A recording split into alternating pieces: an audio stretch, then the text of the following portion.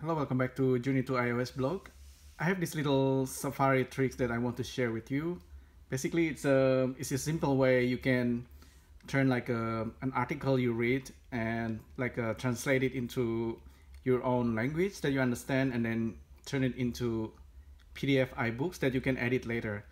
Currently, I'm using the iOS 11 developer beta preview, but you might be using iOS 10, and some of these tricks you can already do in the iOS 10. So let's just get started. Let's open up Safari, and I have this website that's actually in French. It's nowhere else.fr. So first of all, I'll go back to the original view. So this is probably what you see when you open up this blog post, and it's asking to accept the cookies in French. Okay, I'll accept. And the whole article is written in French, of course. And if you want it to be in English, there's a quick way to do it. If you actually installed this Microsoft Translator app, which is actually free, that app actually works with Safari and give you ability to translate any kind of articles that you read on Safari, which is this guy right here. So you simply tap that icon up here. And if you tap on the Microsoft Translator, it's gonna process the articles and translate it into whatever language you kind of setting it for. So in this case, it's English. So now it is translated to English. Now this is nice, right? You can already read the articles in English.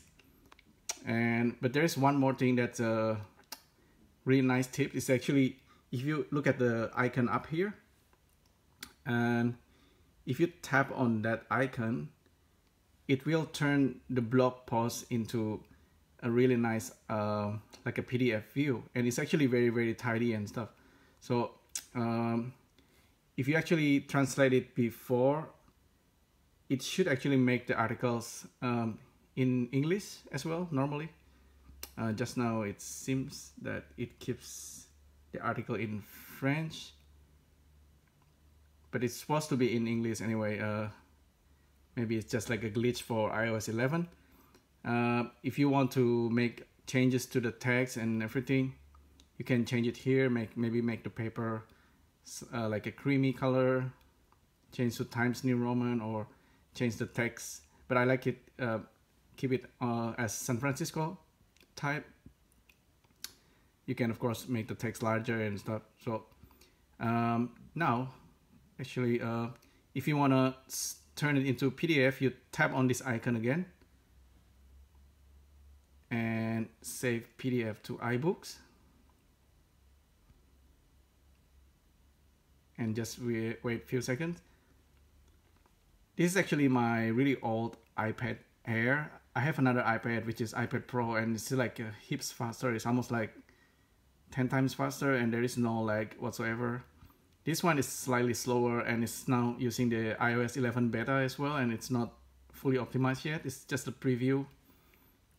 So it's gonna bring the PDF into iBooks and put it in there, and it's gonna sync with my iCloud just in case I want to open it on different devices or on my Mac. So now it's already translated.